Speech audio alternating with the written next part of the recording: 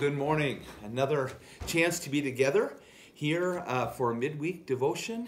It's the middle of the first week in May, and so good to be with you. I'm Greg Johnson, pastor at Beaver Valley Lutheran. I want to lift up a magazine. It's our ELCA Church's magazine called Living Lutheran. It comes monthly. It is a wonderful piece just to have in hand and grab once in a while. Short articles like this one I want to lift up today, entitled Tap Into Your Vocation, written by Aaron Strabis. Think about your life now. Think about your life, what you do in a daily kind of way. Do you consider it ministry?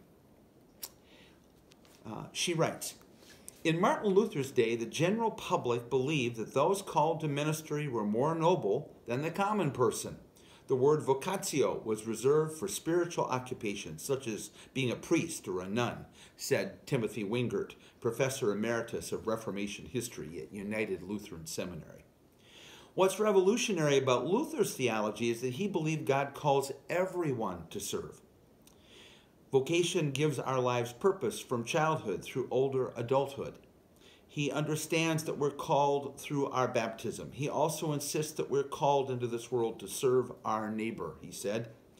Luther understood the callings of God to include absolutely everything we do in life, writes Wingert.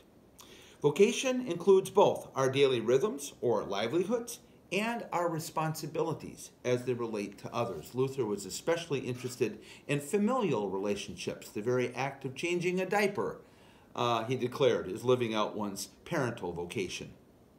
Any kind of honorable work, any daily activity becomes an expression of vocation or ministry. For a child, that might be doing schoolwork.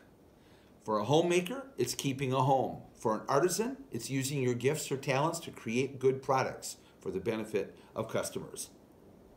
She continues to write, even work that society deems lowly is honorable in God's eyes insofar as it contributes to the well-being of our neighbors. Luther's teachings on vocation bring dignity to our daily living. And finally, this quote from Luther's Small Catechism. For Luther, the death and resurrection of Jesus Christ, to which we are joined in our baptisms, frees us from having to impress God with who we are or what we do. By faith in God's promise in Christ, we are free to serve our neighbor, not by escaping from this work to live among religious people, but by living our everyday lives.